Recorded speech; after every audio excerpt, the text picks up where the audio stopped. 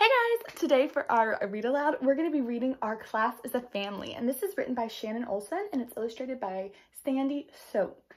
So I am so excited to read this book for you guys because the author, Shannon Olsen, is actually a second grade teacher, just like me, and she wrote a book about her class, and it just totally reminded me of our class because our class is a family. We talk about it all the time, how we always stick up for each other, we always look out for each other, we always love each other, and we always do our best to collaborate and cooperate with one another.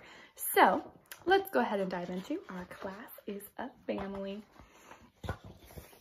When you think of a family, you might picture one in a house. A mom, a dad, a couple of kids, plus their dogs and pet mouse. Perhaps you think of grandma, or a stepmom and stepdad. It could be those 14 cousins, or the twin who makes you mad. But family doesn't have to be who you're related to. It can be another special group who love and care for you. Have you ever thought about where most of your time is spent? It's at school with all of us. That's where all those hours went. It's so true. Think about it. You are at school with your friends and your teacher all day, and you only really see your family at night and in the morning. So if our classroom is a place where we spend our days, why wouldn't we want to make it like home in many ways? It's a place where we can show respect and kindness to each other, a spot where we can be ourselves and make memories with one another. We have things in common. These are connections that we'll seek, but we'll celebrate our differences in what makes us each unique.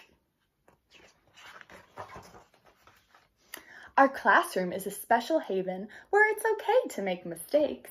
We learn from them and try again, no matter what it takes. We'll have tough days sometimes, but your teacher is here for you. As long as you're a friend to others, your peers will be there too. That is so true. I'm always going to be there for you, and your classmates, your family members are always going to be there for you too. In this classroom of 4 walls, we will stick together. We'll help each other learn and grow in any kind of weather. So let's always remember what a great team we can be. You have our back and we have yours. We're a classroom family. How sweet. And I absolutely love the quote on the back that the author chose to include. It says, "Family isn't always your relatives. It's the one who accept you for who you are. The ones who would do anything to see you smile and who love you no matter what." Oh my goodness, that totally makes me think of our class family because we all are so accepting and so loving of everyone exactly the way that you are made and the way you are. I hope you enjoyed reading Our Class as a Family. I so enjoyed sharing it with you, and I will see you guys in our next Read Aloud. Bye everyone!